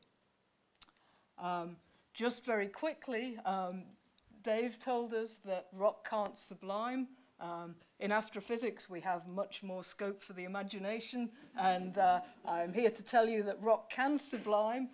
So this is a discovery from the Kepler mission, and this is an object that's about the size and mass of Earth's moon in a 16-hour orbit around its host star. So it's really, really very, very close to its star, and it's really, really being heated to a very high temperature. And if you heat rock to about 2,000 degrees, it does sublime. And this particular planet is too small to detect, as Dave said. However, its rocky surface is being turned into gas and leaving the planet. And as the material leaves the planet, dust condenses out of that metal-rich vapor. So you actually see a transit of a dust cloud that's entrained in the orbit of the planet. And this gives us some possibilities to actually start examining the mineralogy of this ablating surface. I'm not going to go into the details. However, our discoveries might include some bright nearby examples of that. So we might be able to do some really interesting exoplanet geology, taking what Dave's doing and moving it beyond our own solar system. So these allow detailed study. And the more we find out about our galaxy, the more it resembles the galaxy in Star Trek. And I just find that really, really very exciting. It gets me out of bed and into the office to sit in front of the computer every morning. So finally, I'm going to just quickly tell you a little bit about planets in the neighborhood. So this is a European project that I'm involved in, involving collaborators mainly in Spain and Germany. In 2016, John Barnes, who works with me, was one of the discoveries of Proxima b, which is the very, very closest exoplanet to the solar system. It orbits a very low-mass star, Proxima Centauri, which you can see on the right-hand side of the graphic, about 4 light-years away. And then in 2018, we found a planet orbiting Barnard's star, which is the closest single star to the Sun. So it seems as soon as we start looking in detail at the Sun's neighbor stars, we're finding planets orbiting all of them. So at the bottom there is the Sun, and there's an indication of the Oort cloud. And in fact, the Oort cloud goes actually halfway to the nearest exoplanet. And there's a reason for that. The Oort cloud is low-mass bodies that are entrained by the Sun's gravity. And as all the stars orbit around the center of the galaxy, they each have this sort of large cloud of bodies that follow them around. And sometimes I guess they probably swap. But the Oort cloud goes halfway to the nearest exoplanet, which I think actually offers some possibilities for exploration. So rather than going on a generation ship to the nearby exoplanets, we could possibly hop from rock to rock and get there more slowly and gradually. That would be a long-term project. I think you would need tens of thousands of years to do that, but perhaps we could do that. And we do live in exciting times where we can actually think about things like this. So I'm going to end by just quickly talking about what we might expect in the next 50 years. I think what will happen in the next 50 years depends crucially on our collective decision making. And I think you could say that over the last few years, there have been some poor collective decisions made. And I think the Open University's mission is more important than ever. I think it's really important, particularly in democracies, that as many people as possible are educated and are able to think for themselves and evaluate evidence and make good, rational decisions. And it's really, really important that we get our act together and make good decisions to secure the future for the next generations. So I think the Open University's mission is very, very important, both our education mission and our wider sort of public understanding of science mission. And then finally, I'm going to end on a personal note. So I'm in this picture, which was taken about 50 years ago. It was taken in an ordinary junior school on Teesside. And there's a picture of all the girls in the class. And we had a fabulous teacher called Mrs. Mason, who was extremely influential. She was the first person who said to me, "You should go to university." I'd never really heard of university. Like, what's that then? And of that picture, which is just an ordinary junior school class, 4 of those girls became university academics, which is really remarkable, I think.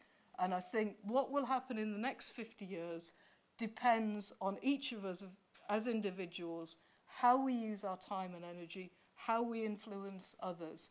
And I think if only a handful of us are as influential and positive as Mrs. Mason, we've all got a good collective future.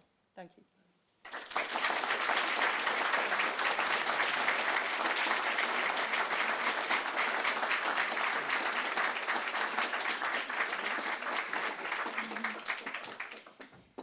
So my thanks to David and Carole for 2 fantastic lectures. And it's now time for our Q&A. So I'm going to ask Dave to come back up and join myself and Carole. I'm going to ask a really dumb question, so that everyone else who has a question afterwards doesn't need to feel bad. Are the 2 areas that you're looking at related? Because you're talking about something that may be like sublimation of Mercury, and then you're talking about a huge amount of mass being exited from a rocky planet close to its sun. Could it be the same process, it's just in a smaller scale? Possibly. Mercury's losing an infinitesimal amount of mass, whereas Carole's looking at rather more extreme objects. Yeah, my objects are also not losing a lot of mass, but the gas shroud gives us a very sensitive way of detecting it. So I think they are related. I think my objects are just more extreme and exciting than Dave's. I think I maybe should have sat in the middle. Anyone else want to chime in with a question? There's one here on the live stream. So this is a question from Jack Parsons, who's a NEFR-AS student here at the Open University. My question is regarding exoplanets. How far away are we from being able to send a probe to other solar systems, and what experiments would be undertaken? What do you want to find? Ooh, great question. So we're really not far away at all. So there is a project called Breakthrough Starshot, which is aiming to use lasers to fire lots of little nano cameras and power them with light sails and send them to the Proxima b system to beam back pictures. So that's something that's actually being conceived, and people are doing engineering work on it now. And I think, you know, sending back a picture would probably be the first step. I think it would be really lovely to go there, but I think that's, yeah, we need to go to Mars first, I think. It's a 50-year travel time with these light sails, something of that order, isn't it? Well, it depends how fast they go. I don't know exactly. But it's decades. Yeah. It makes your 7 years look a bit better, Dave. There's a question here. Thank you. Hi, I'm Manjir and I'm from Milton Keynes. And I'd like to ask Dave, if David of today could go back with all the knowledge that you know now about Mercury and, you know, volcanic behaviour and all the things that you know now, what would you say to yourself in the 1970s about Earth's geology, knowing what you know now? Good question. I don't know what it's taught me about Earth's geology. It's Earth's geology that's taught me about other planets, except you look at Mars, not Mercury, or Venus, and see the extremes of climate change that have gone on there. It's made me realise that extreme climate changes can happen on a planet like ours as well. Probably not as extreme through natural processes, but if we're not careful, we're sending Earth in the direction of Venus, which we don't want. So I think comparative planetology, putting planets into context, is important. I love these pictures from rovers on Mars, which roll along and see a little cross-section through a layer of sedimentary rock, and you can see that the grains are pebbles that must have been transported by water, and you can see the structures in them that show you flowing water or dried out lake beds, and we can recognise the same processes on other planets that we can on the Earth. And it all begins to fit together into a picture of the variety of processes playing out in slightly different ways on different worlds. And I think if I could go back to my 1970 self, I'd say what you're doing is going to turn out to be quite interesting. Not very interesting. It's going to be super. Yeah, good. You've got to work on the superlatives for the grant proposals. It's a very academic thing to say, that Yeah. your life's you do work this, is quite Carole? interesting. I can. Okay, good. I just Definitely wondered. an I should have got academic. Star Trek into my Yes. title. Yeah, there's one here, and I think there was another one somewhere. Thank you. Hey, it's Richard Foster Fletcher. Carole, what do you hope that we might see or find on these exoplanets? We haven't talked about mining. We haven't talked about other life forms. We haven't talked about anything like that, really. So what could we find? What could we see? Well, I think initially we just need to try and understand planets in all their variety, just to put our own solar system and our own Earth in context. And I think, you know, there has been talk about biomarkers and finding evidence for life on other planets, but I think before we really start doing that, we need to just understand better planets themselves. And I think, you know, there's at least a couple of decades of careful work to do on that. And there's a couple of really big missions that the European Space Agency is planning, Plato and Ariel, which will do some really important work in letting us understand the diversity of planets in the galaxy. So those are going to launch in about 2026 and 2028. So I think that's going to be the big thing that people are working towards for the next 10 years or so. Can I say something about mining? Yeah. I don't think anybody would think about mining exoplanets. The economics of going and bringing stuff back to Earth doesn't make sense, but going there and exploiting the resources so you can set up a self-sustaining base or a new civilization, that might be what you do. But you've got to pick your exoplanet very, very carefully, because not many of them will be habitable by humans. Could you build a megastructure from Mercury? Could we build a megastructure from Mercury? You could. You wouldn't want to build a megastructure that close to the sun, because it's too hot there. You want to be further out. So you've got to haul your stuff out from the sun's gravitational well to a comfortable distance from the sun temperature-wise. a Dyson sphere is something that encapsulates an entire star. If you built it at Mercury's distance from the sun, it'd be too hot. You'd have to build it at about the Earth's distance from the sun. So why go to Mercury and then haul all that stuff all the way out? It costs an enormous energy cost. I mean, now we know that more stars have planets than don't. We don't know any that are inhabited by technological civilizations yet. It'd be a surprise if none of them are. But we haven't seen any giant works of engineering in space. Nobody's built a Dyson sphere that we can see. It should have an infrared signature, shouldn't it, Carole?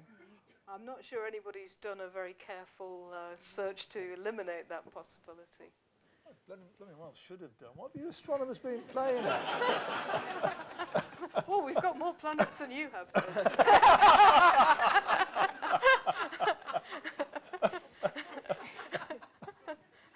I almost don't dare go to the next question. Hello, I'm Jonathan Clough from Cambridge, and actually on the subject of finding planets. A lot of the transiting exoplanets, well not a lot, but some have been found through citizen science because there's been so much data. Yeah. And I just wondered whether a similar approach could be taken with your dissolving planet scenario. Could light curves or light signatures from lots of stars be put online? And could you then get a lot more discoveries feeding into your project? I think the project that I'm working on that I described is probably not particularly amenable to citizen science because it's a fairly small number of targets and it was quite a lot of work actually to identify the targets, and the measurements we need to make are very, very precise. So actually you need quite a lot of training to be able to do that very precise work. There are other things that lend themselves to citizen science, and there are other things that we're doing here at the Open University that lend themselves to citizen science. So there's definitely stuff that can be done. And if you're particularly interested in doing things, then come and talk to us about the skills that you have and that you can bring to the table, because astrophysics, there's always more things to do than we've got time to do. So. Thank you. There's one at the front here, and I think there was, no, okay.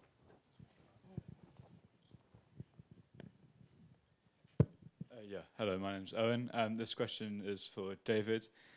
You were talking about how Mercury's core is significantly larger in relation to it. So do you know to what extent there's like more extreme magnetic fields in relation to the size of the planet which have influence over these metals in the atmosphere and going off of the surface? Okay, it does have more metal to rock than we would expect. Its magnetic field is actually quite a lot weaker than the Earth's field, but it is generating its own magnetic field. Now, the material that's being lost from the surface, it doesn't sublimate. If you've got the mineral olivine on a planet and you heat it up, you don't get olivine. You don't get it turning into olivine molecules. You break it apart into silicon and oxygen and magnesium, and you lose it in atomic form. Yeah. If that goes on, and you've got your atoms of silicon and oxygen, they won't be affected by the magnetic field until they become charged. If they get hit by a cosmic ray or photoionized, so they lose electrons, then they can start interacting with the magnetic field. And that's why the distribution of species around Mercury in space changes a lot. But it's not an incredibly strong magnetic field. It's small and compact. And the dynamic things which go on in Mercury's magnetic field happen more quickly than they do in the Earth's magnetic field, substorms and the like, which is why my magnetospheric colleagues are very keen on seeing Mercury from two places at once when we have two satellites there with magnetometers. So it's a weird place, and we don't understand it, but we'll understand it a lot better 10 years from now. Does that answer what you wanted? I think so, yeah. All right, thank you. So we've got another online question. Okay, so first of all, we've got a question from Bonnie on Twitter who asks, is it possible to detect unbound or free-floating planets through transiting methods? I suppose hypothetically it's possible. However, if you just see a dip in the brightness from a star, you have to do an awful lot of quality assurance before you can say it's a planet. And one of the main things that tells you it's a planet is that it comes round regularly. And so you know that it's a planet in orbit around a star. If it was free floating and just happened to get in the way, then you would just put it down as a glitch in the data because there's no way to follow it up. So there are ways to detect free floating planets, and they actually have been detected, but not through transits as far as I know. This is also a question for you, Carole, from Karen Martin on live stream. Is the proximity of the small red star to the near Earth-sized star contributing gravitational heating to the small red star, enabling it to sustain its nuclear fusion? So that's a really good question, and that is a question that we have sort of thought about at about that level of detail. So as the star swings by, the sun-like star, it will experience a lot of stresses, and the structure of the star will change in response to those stresses, and it probably will actually change the amount of nuclear fusion that's going on at the center because the star's structure is changing. So this is something that we really want to look into, but we haven't got very far along that route yet. So it's a very good question, and one that we'd like to explore. Thank you. It's great getting online questions as well, but it stops me paying attention to hands up in the room. So I think we've got one back there. Thank you. Yeah, I'm Roger. I live down in Henlow. And in fact, I was one of David's students back in the early 90s. Thank you for that. But my question is on exoplanets. One of the main things for life is protection against solar winds. And for that, you need magnetic fields. Is there any way you can detect the magnetic fields on exoplanets? Well, there's certainly been lots of papers written about detecting magnetic fields on exoplanets. And in fact, one of my papers on WASP-12, some of the things that we saw in the data, people immediately said, oh, this is evidence for a magnetic field, and there's gas entrained in the magnetic field of the planet, and this is causing this particular signature in the transit light curve. And I was actually off on extended sick leave when all this was going on, and I came back to work and thought, oh, is that really what you made of it all? Because I thought it was just noise in the data. And in fact, it proved to be noise in the data. So hypothetically, you can detect the magnetic field through a number of ways. And there have been detections of the magnetic field in the outer atmosphere of the star responding to a close-in planet orbiting around it.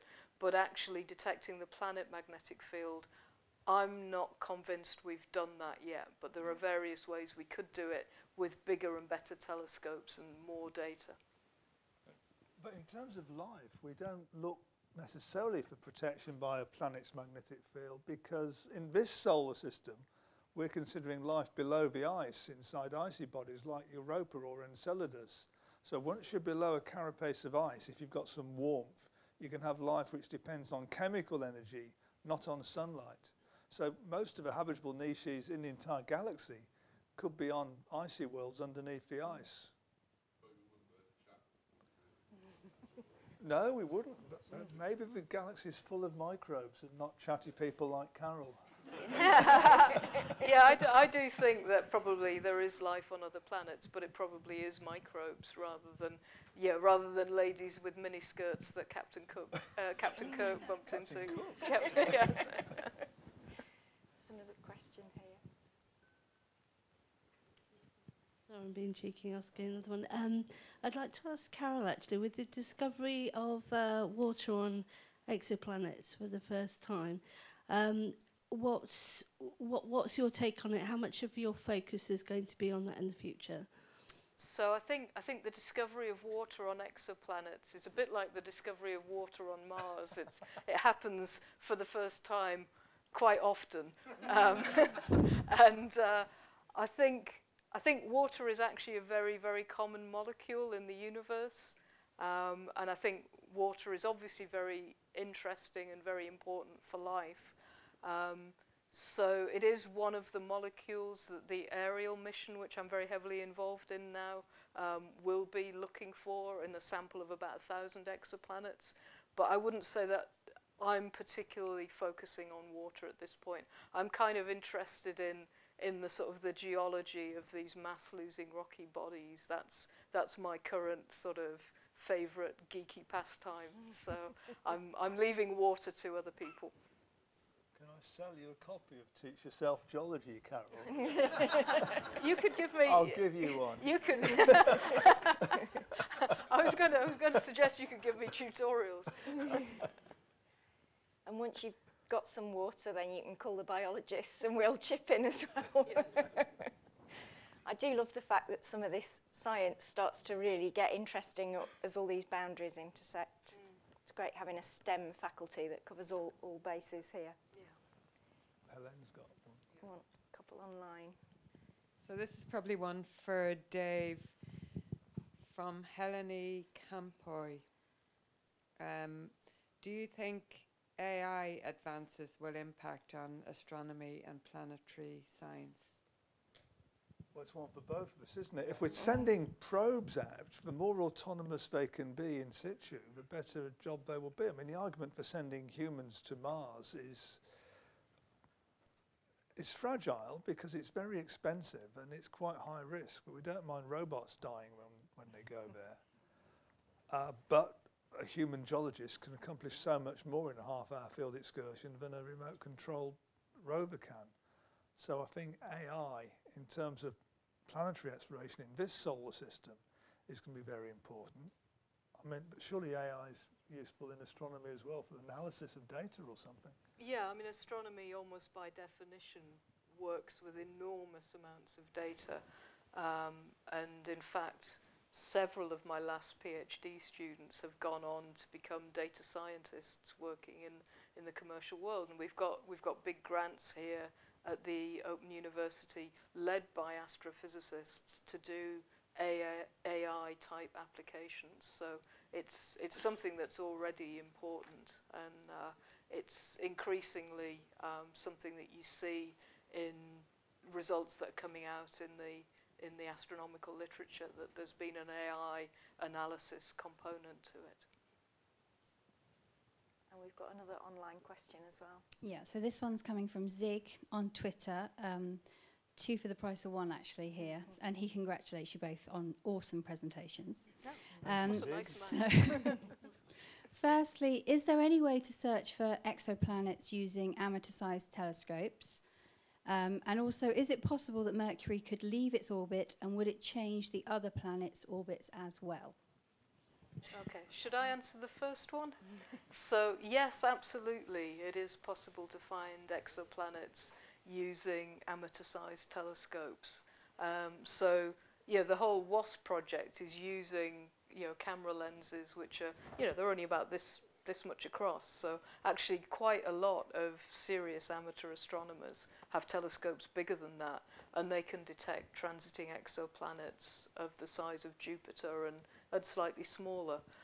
One of the ways that amateurs can really contribute is on following up transiting exoplanets that we've already found, because there's some interesting science in measuring the exact timing of the transits, because a lot of these very close orbiting planets, the orbit is actually decaying. So if you can measure exactly when it comes round each time over a period of years to decades, you can actually learn how the planet's orbit is changing. So there's a lot of work that amateur astronomers are doing and can do in that field. Okay, and could Mercury leave its orbit? Planetary orbits run almost but not quite like clockwork. Simulations show that orbits of the present planets are stable on timescales of hundreds of millions of years before chaos sets in. So we're not looking at Mercury leaving its orbit, but go back to the birth of the solar system when there was more gas around, so gas drag, and orbits had yet to settle down. Mercury probably started further from the sun than it now is. This is a possible solution to the enigma of how it can have lost a lot of rock and yet still be rich enough to volatiles to have explosive volcanism and these hollows forming.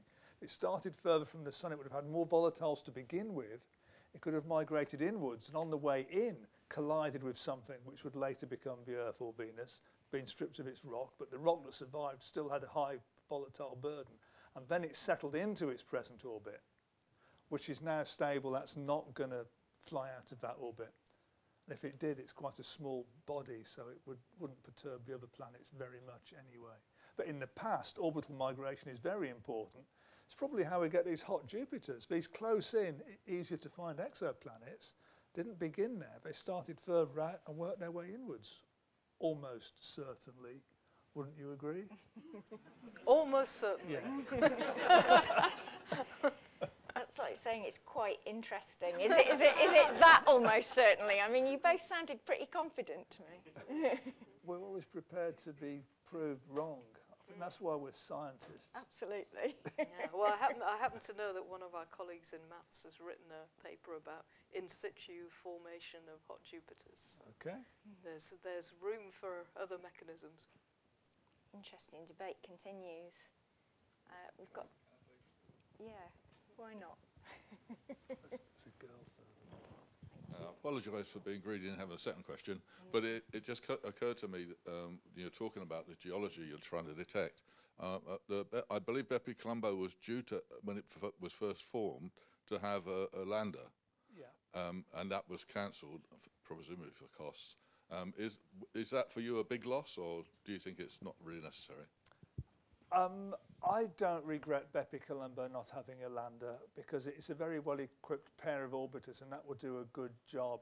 Bepi Colombo was actually planned about the same time as Messenger, NASA's mission was planned, and it would have been very premature to try and land on the planet, of which we'd only seen half of previously by the Mariner flybys.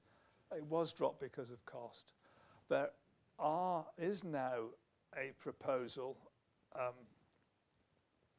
by a worldwide group of scientists suggesting that the next mission to Mercury should be a lander, and that's the right time to try. But where do you put down? A lander gives you measurements, wonderful measurements, at one spot. Do you go on to the hollows? If so, do you land inside or outside? Do you go to the poles where there's water in the permanently shadowed craters? Do you go to one of these volcanoes? Do you go to young volcanic plains? Where do you put your one lander down? It's very tricky. So there's a question back there, and there was and another one there. And that young lady there is waiting as well. If you can get the mics in those directions, thank you. Hi, I was wondering whether the political event that shall not be named is going to have any impact on your funding and collaboration across Europe. I think that scientists collaborate with each other largely because they've got interests in common. So I'm sure the collaborations will continue. However, a lot of our potential funding routes are going to be curtailed, and so that's obviously going to affect how much we can do if those funding routes are not replaced. Yeah, I would agree with that. It's a worrying time. Yeah, good question. So, girl in red. The young lady with the pink cardigan there.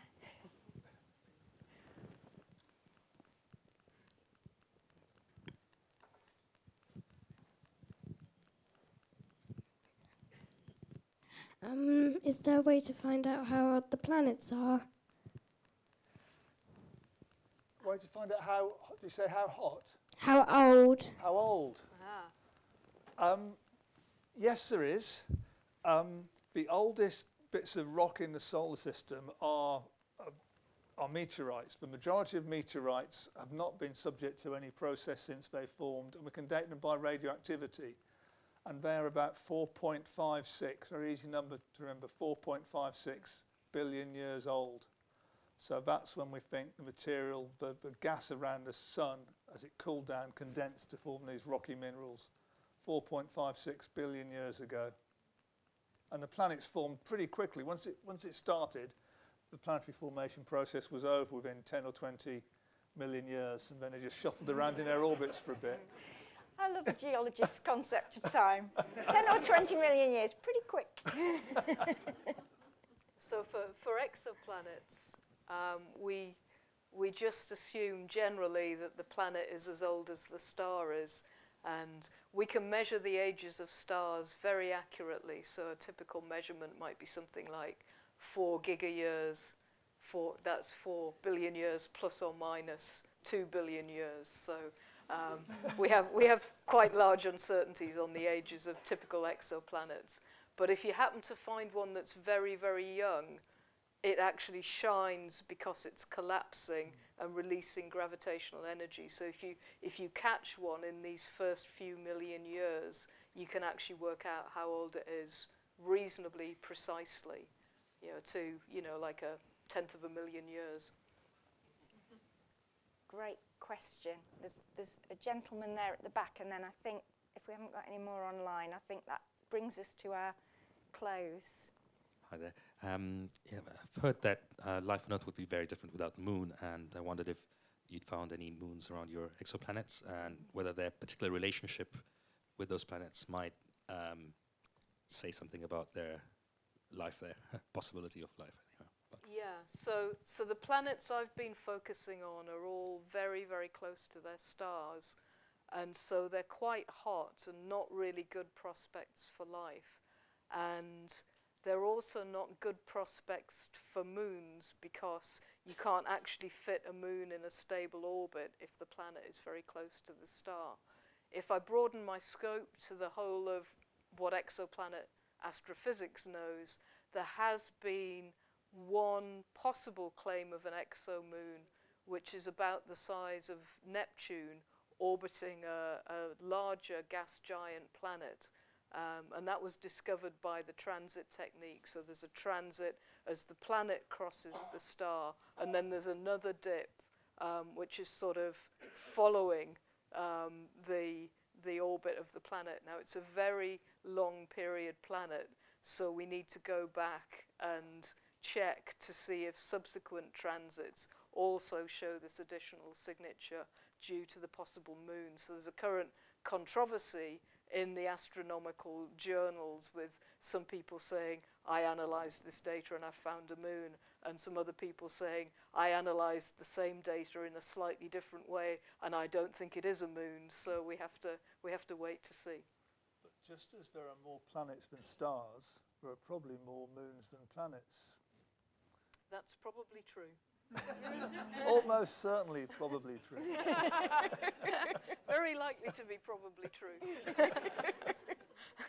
And on that note, thank you very much, everybody. Thanks so much, Carole and Dave.